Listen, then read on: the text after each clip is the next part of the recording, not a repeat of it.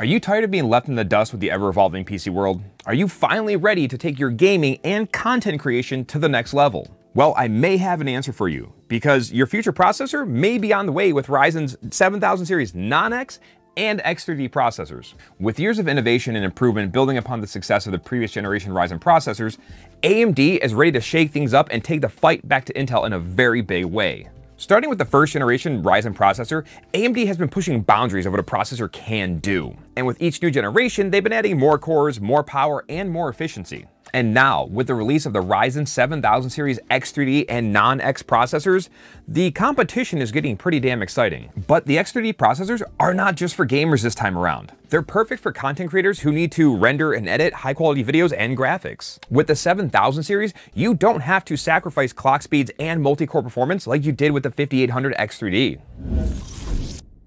But what about those who don't need the extra power and performance of the X3D processor? Well, that is where the non-X versions come into play. They're still good for everyday use, gaming, and content creation, all while keeping your wallet happy at the same damn time. And the same as with every generation of processor that has come before it, these have more performance and are more energy efficient. The non-X processors have a lower base clock, and that's what helps lower their overall TDP. This allows for improved energy efficiency when your computer is doing less demanding tasks. In my opinion, this is a positive feature because when you're doing everyday tasks like browsing the web or just watching YouTube videos, you don't need 4.7 gigahertz as a base clock. The other advantage to the lower base clocks is it's going to save you money on your electric bill in the long run. So whether you're a gamer or a content creator or you just want a really powerful processor for everyday use, the Ryzen 7000 series lineup may have you covered. It might finally be time to upgrade and experience the difference, only if AM5 motherboards will finally come down in price.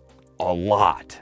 Now, don't get me wrong, I have high expectations for the non-X and X3D variants, but the main obstacle for many people, including myself, is the high buying cost. Not only do you have to buy DDR5 RAM, you have to buy a really overpriced AM5 motherboard. Now, the X3D models do make this more tempting, but I'm gonna have to wait. I need to see the benchmarks and know that the extra money is going to have an exponential value for me at least.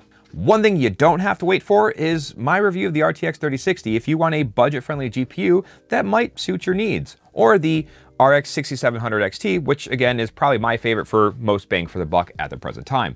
Outside of that, guys, please hit that like and subscribe button, and I'll catch you in the next one.